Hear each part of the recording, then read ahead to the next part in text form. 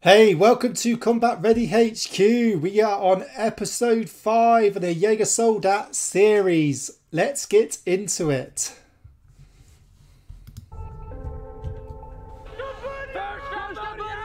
Jag vet inte om jägarpassen är jättebra egentligen.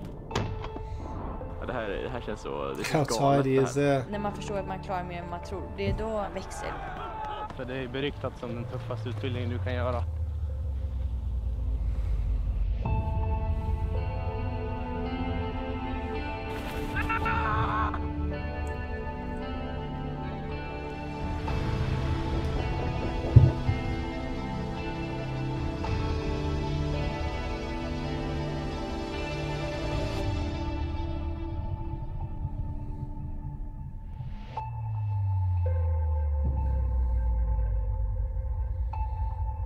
Homesickness. Hemla Okay. Very normal homesickness. Första fältveckan, det är klart det har varit kul. Men det har också varit en av de värsta veckorna i mitt liv. Jävla verksamhet. Ja, det är tidig morgon. En förläggningsplats och plocka ihop. Ja, är ni med och sänker vi? Ser inte så jättemycket. I have to say, looks like they've done a week in the field for their first exercise. That's very big. In the British Army, they only do a night to get you adjusted, and then 2, and then you build yourself up. To go straight out for that long is very impressive. I'll give it to the Swedes for sure. Och en sluttid på 8:30 då allting ska vara klart. Omständigt man ska vakna till så här och kicka igång, men det krävs mycket pannbel. Så att det skulle lämna det så när vi kom, men det är svårt. It's exactly it. You don't want to leave any trace. En fet jävla kebabrulle. Tänkte det nu. Jag har varit vakna i 4 timmar och 19 minuter utan att äta. Det är oregelbunden sömn som man inte är van vid. Om man första natten så sov man typ 2 timmar, sen hade du post, sen sov du 2 timmar till och sen hade du post och sen så sov du 1 timme.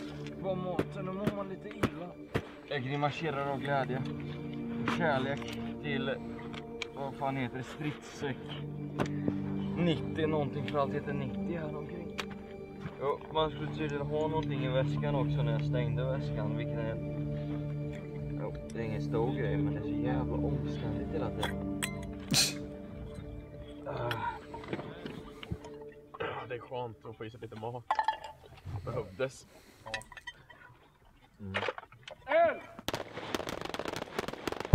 Nice, back on the Rangers. Det är bra. Det rullar på. Vi nöter igenom våra skjutövningar. Jag har en lång lista på hur många övningar. 60 övningar. Ja, 60 övningar sånt där som ska skjutas. När man har en sån här träffbild som är så här, så tyder det på att man har en spänning i kroppen som gör att man vrider ner. Ja, jag har ofta den här träffbilden. Skjut igen, så kommer jag kolla extra mycket på din skjutställning. Jag förstår. Nu har man haft... That's very true. You want to hold the weapon firm enough. Okay, so the position hold must be firm enough to support the weapon, but the weapon must point naturally at the target. Sight alignment, sight picture must be correct, and the shot must be released, follow through. So basically, yes, you want to hold it firmly, and you want a position that's strong enough, but you don't want to tense. You don't want to hold it too tight, because then you'll just make the weapon move. The weapon just wants to point naturally at the target, and you just want to hold it firm enough and strong enough to support the weapon, so then it shoots in a straight line and hits where you want to be. So you don't want to be tense. You don't want to hold it too tight. Så bra så länge. Vi har ätit god mat, vi har skjutit hela dagen, det har varit fint väder, man har kunnat slappna av lite. Så nu måste det bli någonting riktigt jobbigt snart. Man är lite nojig nu. Nej, då var det packning på sen på eftermiddagen. Och då tänkte vi gick åt rätt håll, vi gick ju hemåt och så tänkte många shit, nu är vi tillbaka till borgen och nu är det äntligen över. Oh, that feeling when that first exercise is over. Go back for a shower. Ut i skogen igen.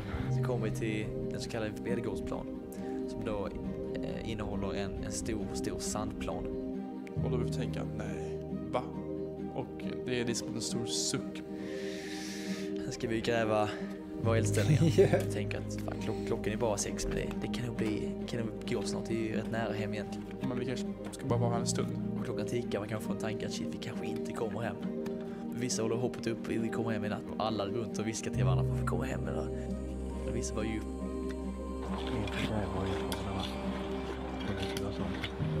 Men vi gräver och navigationen är ju nitisk.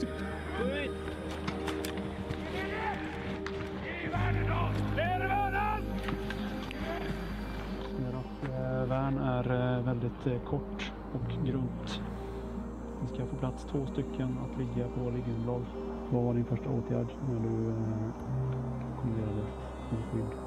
Att ta skydd. Jag glömde vapnet. Oh, I forgot his weapon again. Another one. Ja, Always happens in training. Absolut. Med i vapnet. Har du inte vapnet kan du inte verka. Nej, förstås. Always kick out. Let's see. Man ska ta sig skydd så fort det bara går. Men man måste ha med sig ett vapen. Det är därför det ska vara nära en. Jag förstår för skönt. Yeah, so when it comes to shell scrapes or trenches, as they're calling them, so it's got to be as big as obviously the tallest person. So sometimes if you had a short person, I used to double up with a short person. They used to hate it because the trench, the shell scrape would have to be as long as me, and I'm just under 6'3". So if you're like 5'9", 5'10", then you've got to dig a shell scrape 6'3" and a little bit longer to obviously cover me. And then it's got to be a good depth, you know, knee or below, to make sure you give you enough cover and then build up around it. They were quite lucky, actually. I have to give it to them. They were digging in sand. Come to the UK, and it's most probably some places out there. Clay, chalk. You got no torches. You're digging through eyesight or night vision. It is really hard to get a shell scrape. You're digging pretty much all night to get this. And then you've got your sentry positions need to be dug as well. So you've got to dig them in as well. And then other people are off. So sometimes you're just digging it on your own. Very, very, very hard. And obviously, yes, as we mentioned before, weapon needs to be within an arm's distance, 1.25 meters on here. So you can react at all times, because it's very hard to dig with your weapon on you. So have it right next to you. So if anything happens, you can grab it. Don't have it too far away. Like when you come off exercise or ops and you've been on for a very long time, you constantly feel like you're missing something because you're so used to having your weapon with you. You feel like you still need it when you get back to the block. Vi kanske 12:30 blir vi kommenderat att nu får ni som sova. Och då tänkte jag shit, i en sandgrop som är skitblött, där hänger inte ihop, här kunde inte sova. Ett enmanställt är som I love how they just all completely stripped down. Han håller fukten ute, att det kan regna på en fast du tar innanför då. Och det natten var väl sådär. Grävt sov. Sen åt vi och så gick vi och la oss.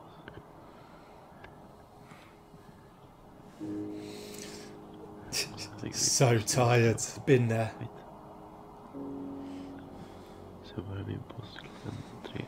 Sitter i en sandgrop och postar för en fiende som inte finns. Och då känner du så här, vad i helvete gör jag med? Yes, I love that. You're literally sitting there knowing that there is no enemy out there, looking out, pitch black, no sleep, obviously practicing for real life, but you know no one's out there. You're like, what am I doing with my life? Om 40 minuter så står ni uppställda på 2 kolonner. Värnen är engrävda. Verkställd. Det var lite jobbigt att det var ganska mycket sand och sånt som kom in. När man väl kom in, då var det faktiskt riktigt varmt. Vi har faktiskt sovit jävligt gott en gång skull.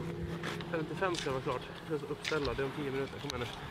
Vi sov 6 år så bort. Done that before. Dig a shell scrape in that morning, fill it in. Used to do that on crew commanders. Every night dig a shell scrape, next morning fill it in, move somewhere else and do it again. Det kan bara bli bättre.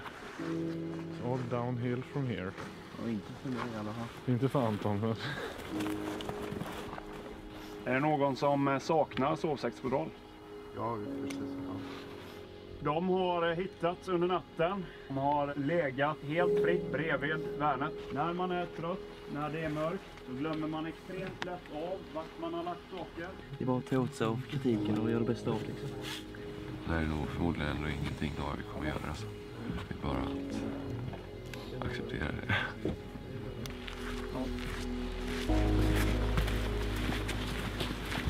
Att gå hem från de här sandgrupperna kan ju varit den bästa känslan jag upplevt hittills. Det är jätteskönt att vara i ett sovsäcke. Det är det bästa natten tycker jag. Det är fan det. Runt 3 timmar sömn kanske. Det funkar. Bara ta sig hemåt. Och det ska bli fruktansvärt skönt att få komma hem och vila. Och inte behöva gräva sin säng.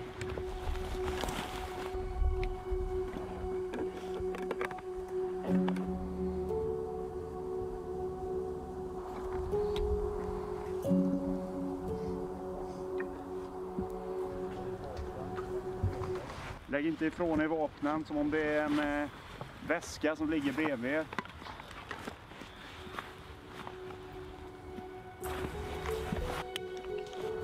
Vi gick ju mot borgen och så märkte vi att vi tog en annan väg. Ja, man leder ju oss hela tiden mot en ingång och sen bort från den. Och sen stannar vi. Nu är klockan 08.00 här i Karlsborg. Dags för morgonfys. Då är det upp till krönet på vallen. Can't miss morning physical training. Jag blev så ledsen. Oh, that looks tough. Especially after being on exercise. Jag mår så dåligt. Oh, what's he doing with that weapon on the ground? Oh, I wouldn't be doing that. Get your weapon up. That's it, go on, push.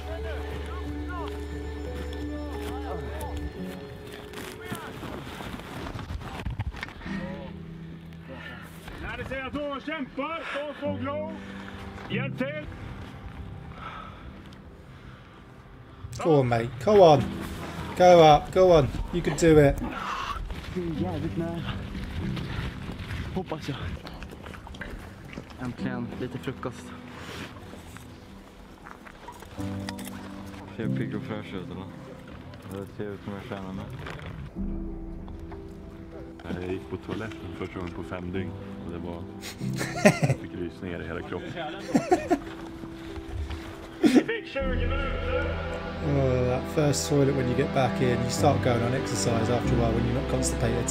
Sometimes you get a bit constipated from the rations though. Har ni sovit gott? Ja. Ni var lite svårväckta i morse vid 4. Så vi ska förlusta oss idag med vård. Ju snabbare och effektivare och bättre ni är, desto snabbare kommer ni i säng ikväll. Så det är ni som lägger nivån. Under fältveckan har det varit jävla massa negativt. Så nu är det bättre att köra positivt och så kör vi sista hela dagen. Och så kommer vi stängs ikväll till en rimlig tid. Ja, när vi pushar på och kör positivt först.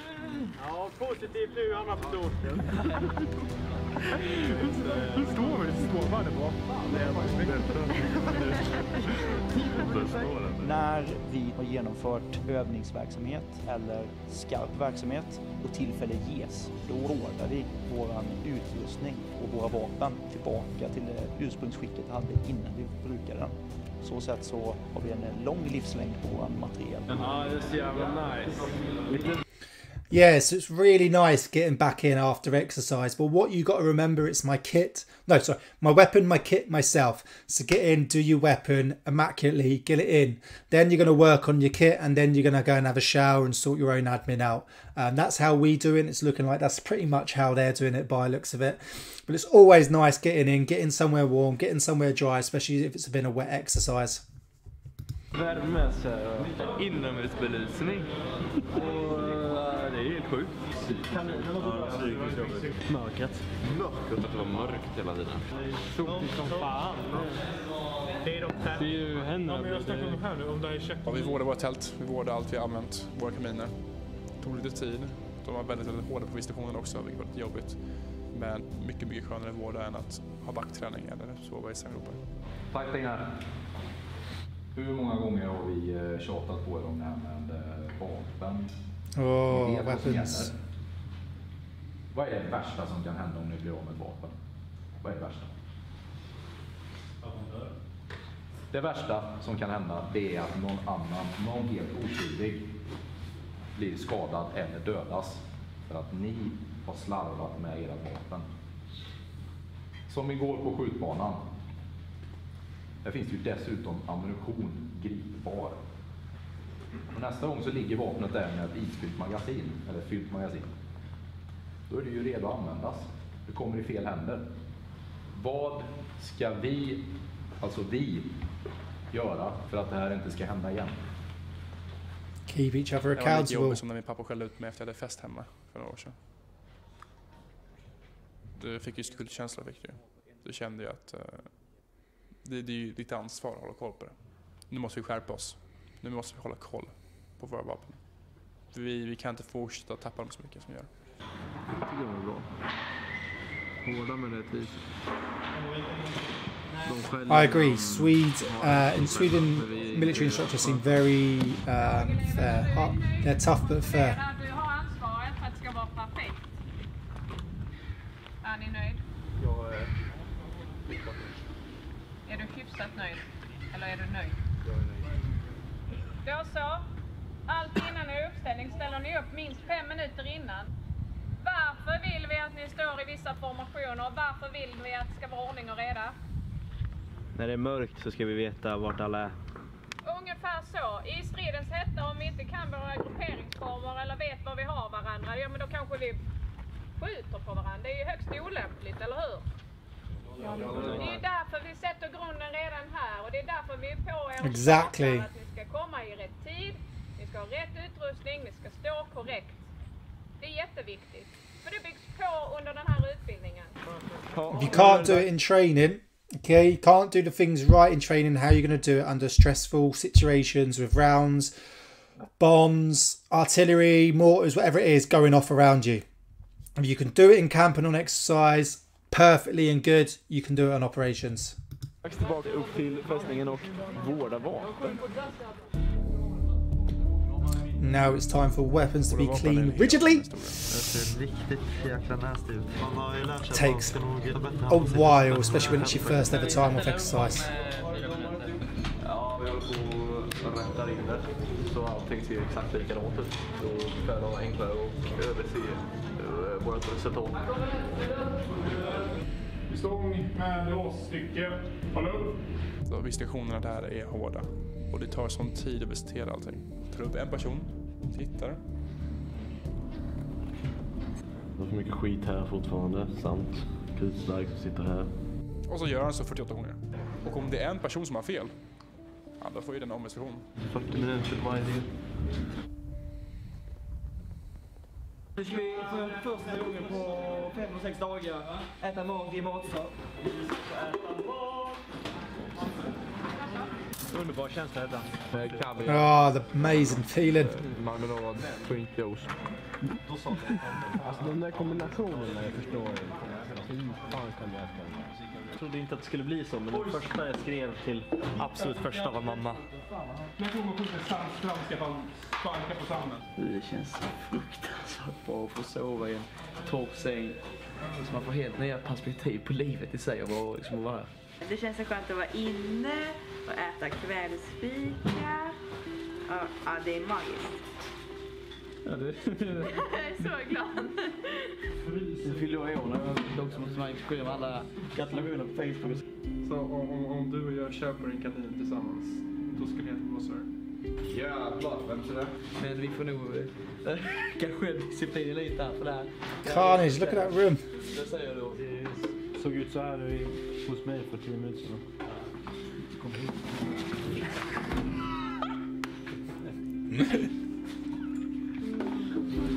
Some of the hairstyles, don't you have to cut it off?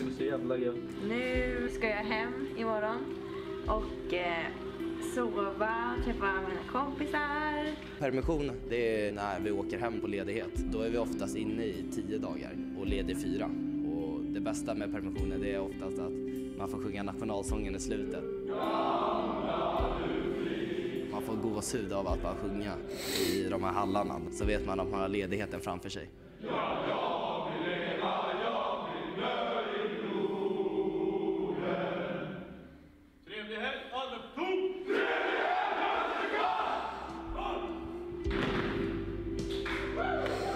Nice, looks like they're getting a weekend off.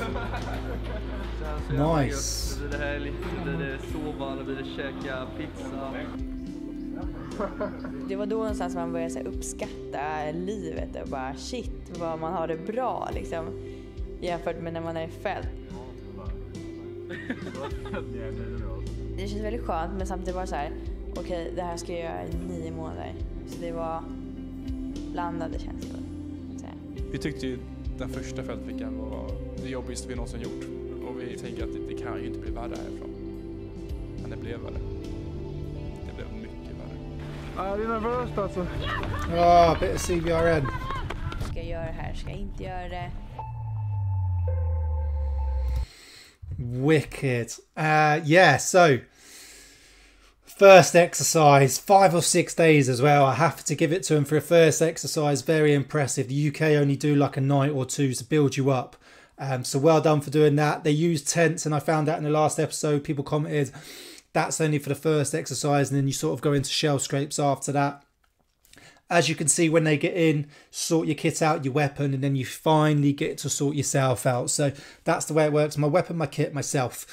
So get all that done. And the longer you've been in serving, the more exercises you do, you get a lot quicker and quicker at it. You spend hours at first learning to clean your weapon, and then after a while you can do it in 20, 30 minutes, maybe a little bit longer.